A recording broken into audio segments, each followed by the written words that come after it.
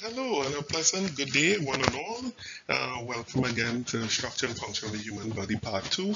And today we will be looking at Chapter 13, a very important organ, the heart. Very important.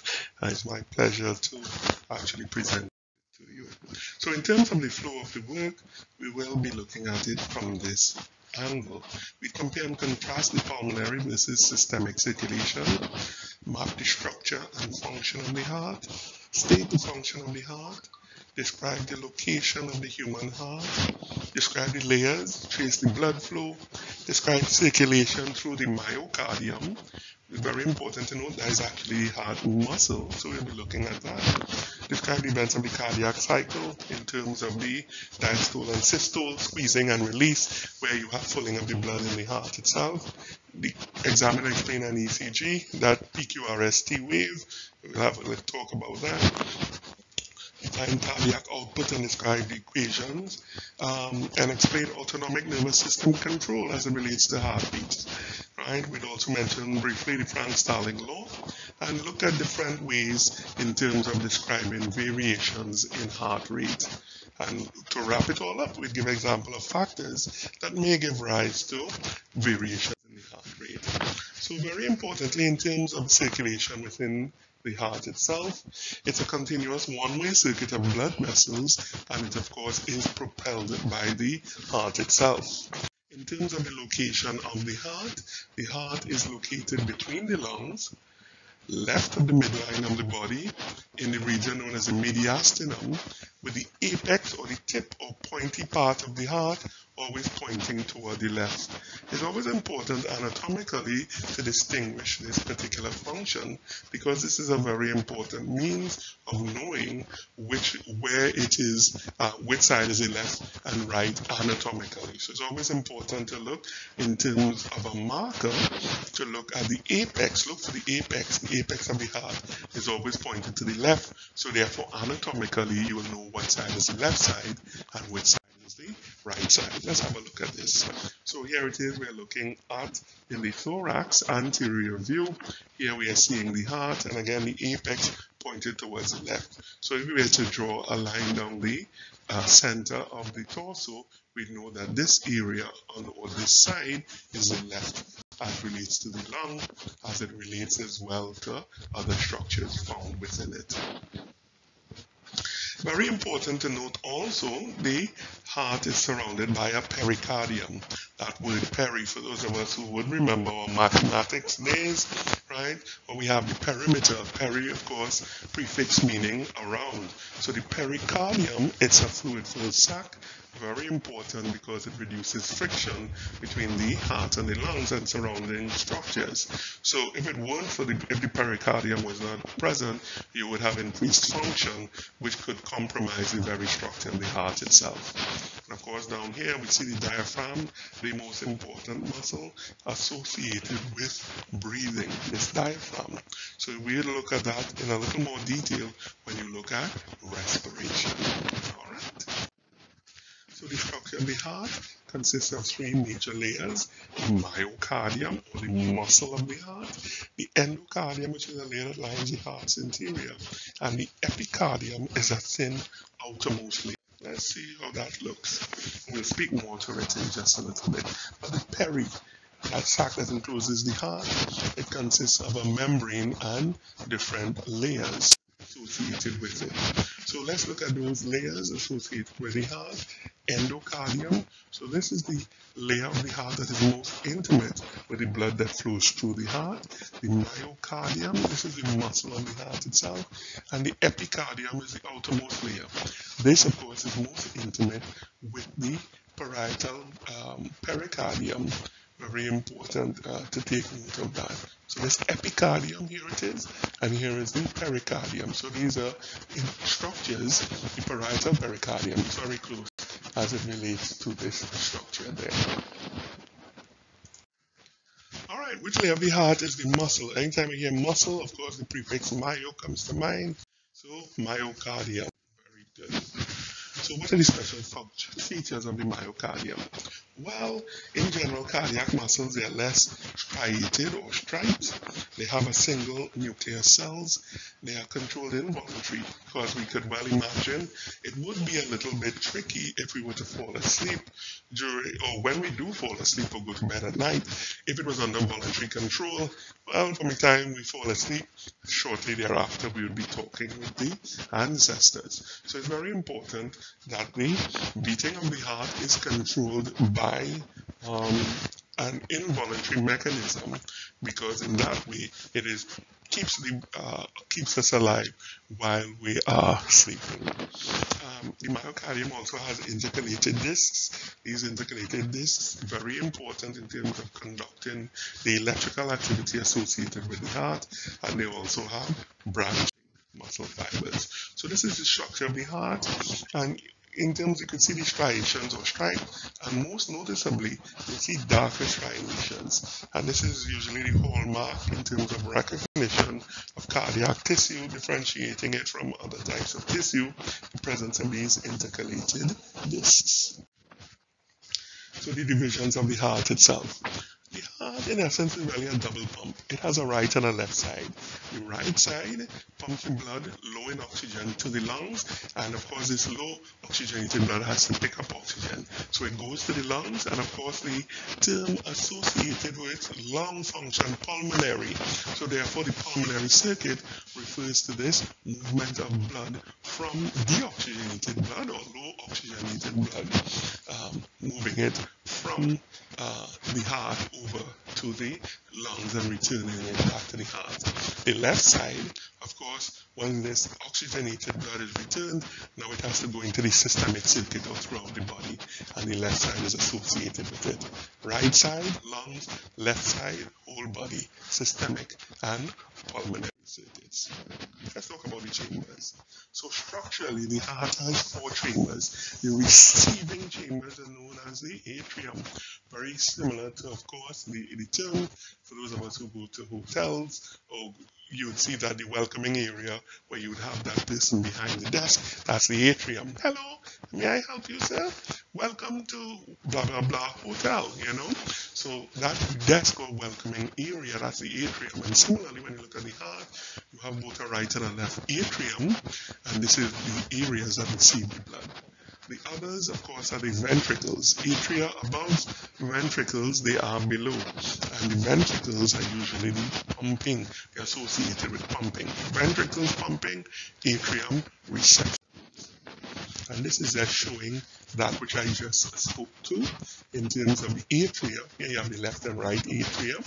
The right atria receiving blood from the inferior and superior vena cavas, so-called because of their locations in terms of receiving blood from above, regions above the heart, that's the superior, and for regions below the level of the heart is returned by the inferior. Comes into the right atria, right ventricle, now it needs to move to the lungs. They do that via the left pulmonary artery, and they go and they do get oxygenated and returned. I know what you're saying. Hello, we are seeing that it breaks into 2. We have a left pulmonary artery and a right one. So why does this occur? Well, it occurs because we have a left and a right lung. So that is important to take note.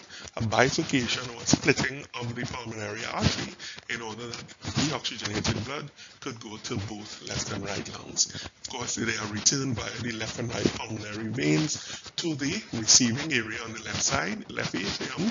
It then goes to the left ventricle and is then pumped via the systemic circulation throughout the body via the aorta, that main artery that carries the blood throughout the entire body.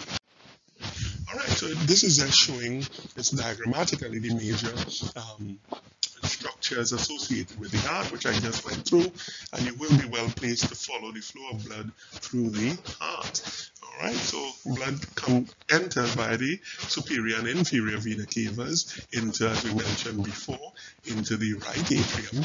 From the right atria, it goes through the tricuspid valve, and then of course it needs to go to the lungs to get oxygenated.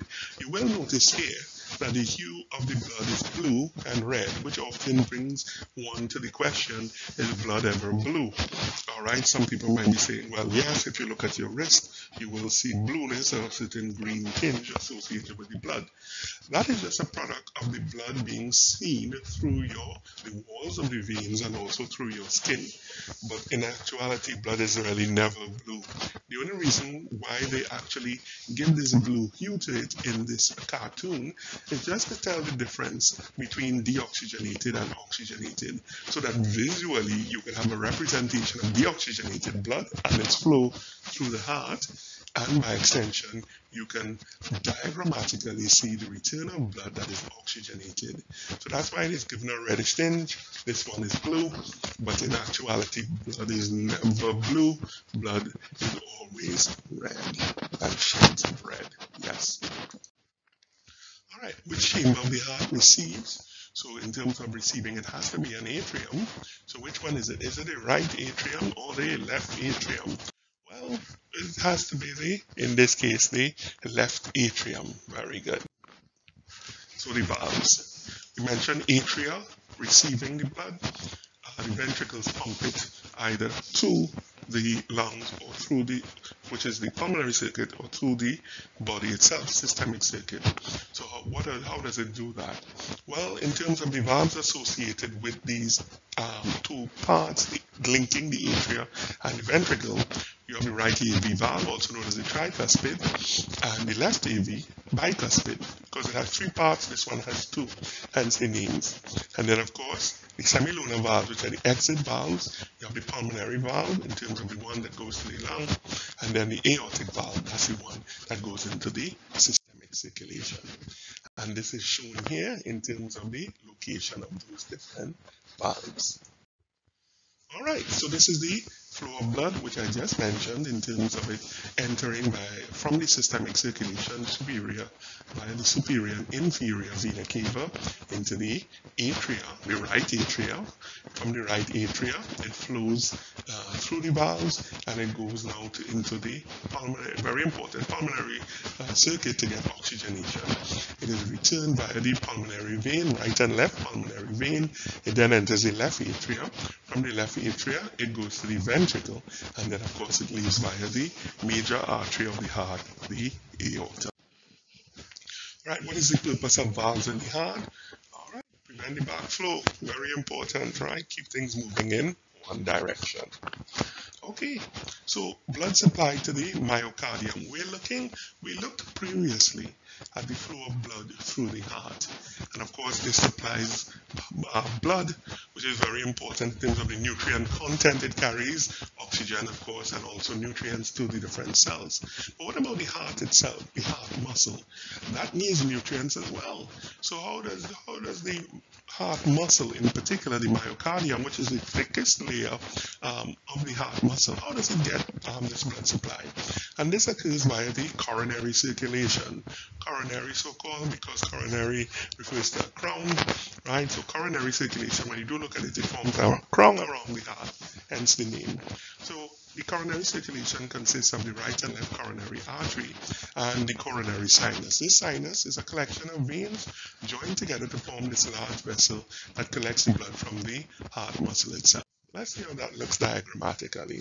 So here we see the coronary artery, very important in terms of bringing the blood, and coronary vein, and of course joining them is this coronary sinus, where the blood moves between these two aforementioned structures. All right. We look at the heart, we look at the structures, we look at the movement of blood through the heart. Now let's talk about the functions of the heart. Of course, pumping action, that is critical, both to the lung and to the system itself, the systemic circulation. Now, the left and right sides of the heart work together in a cardiac cycle, which is known as the heartbeat. You have a systole, which is an active phase and involves contraction or squeezing, and then you have the diastole, which is the resting phase. So very important to take note in terms of the cardiac cycle. You have the diastole, atrial systole, or the squeezing of the atria, and then ventricular systole. So these three things here, they make up the cardiac cycle. So in terms of measurement of effectiveness of heart functioning, you do have these equations which are used to measure them. And they're known as cardiac output, stroke volume, heart rate, and very interestingly, in terms of linking them, the cardiac output is a measure of the heart rate multiplied by the stroke volume. So in terms of cardiac output, very important to take note of this mathematical calculation, which can be used comparatively to tell if the heart is functioning well or not. Heartbeat. So we often wonder, fair enough, the heart beats within our chest, but what tells it to actually contract? And this is where the conduction system or the electrical system associated with the heart comes into play. So the electrical energy stimulates the heart muscle.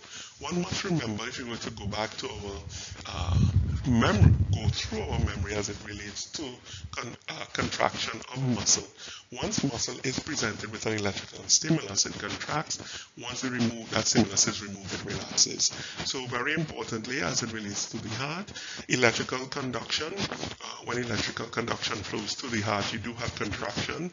And of course, what is most important is that you have a rhythmic contraction. Because if the rhythmic contraction does not occur, if all of the cells, the cardiac cells contract at the same time, what you'll have happening is fibrillation, or the heart quivering like jello on a plate, and you are shaking the plate, so it just quivers, right? So very importantly, the conduction system, it supplies an electrical stimulus to all of the cells at the same time, or it facilitates that occurrence. When that happens, of course, you have a nice, clean, rhythmic beat.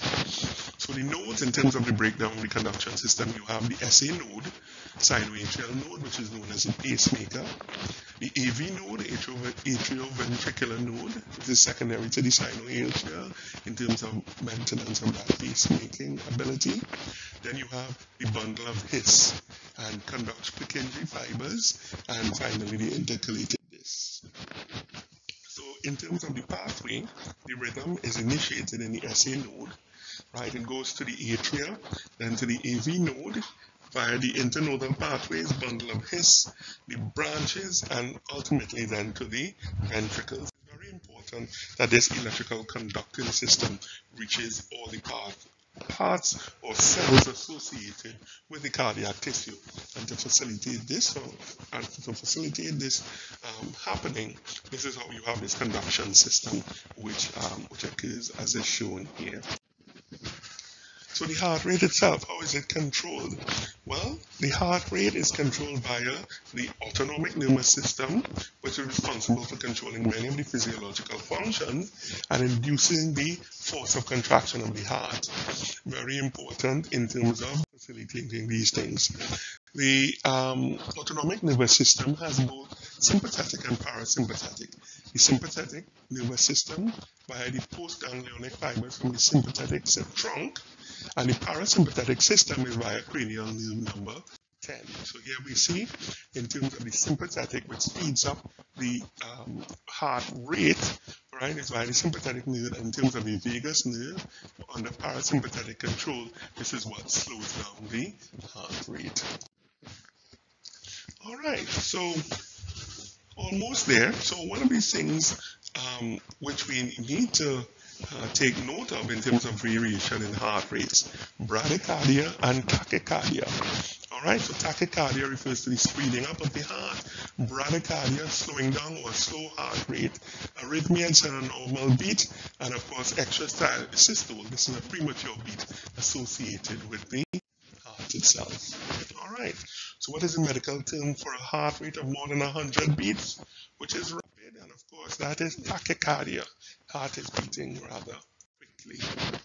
The last thing we'd want to mention in terms of a relationship of the heart itself is the so-called Frank-Starling law of the heart. And what this states is that it represents this relationship between stroke volume and the end diastolic volume. And the law states that the stroke volume of the heart increases in response to an increase in the volume of blood. More blood in the heart beats faster. That is what it translates to. And that very important relationship is known as the Frank-Starling law of the heart. Of course, in terms of measurement of heart activity, this could be done by examination of a normal ECG tracing. And what this shows, atrial depolarization, ventricular repolarization, right? So this is just a measure of electrical activity, also known as the PQRST wave, and depending on the form of the wave itself, a trained physician or somebody within the field, they could tell if there are any defects associated with parts of the heart due to the fact that the PQRST wave is out of sync or looks a little different from that which is expected. Alright, so that represents the lecture on the heart. I do hope it was informative, and do have a great day. Have a good one. Bye-bye.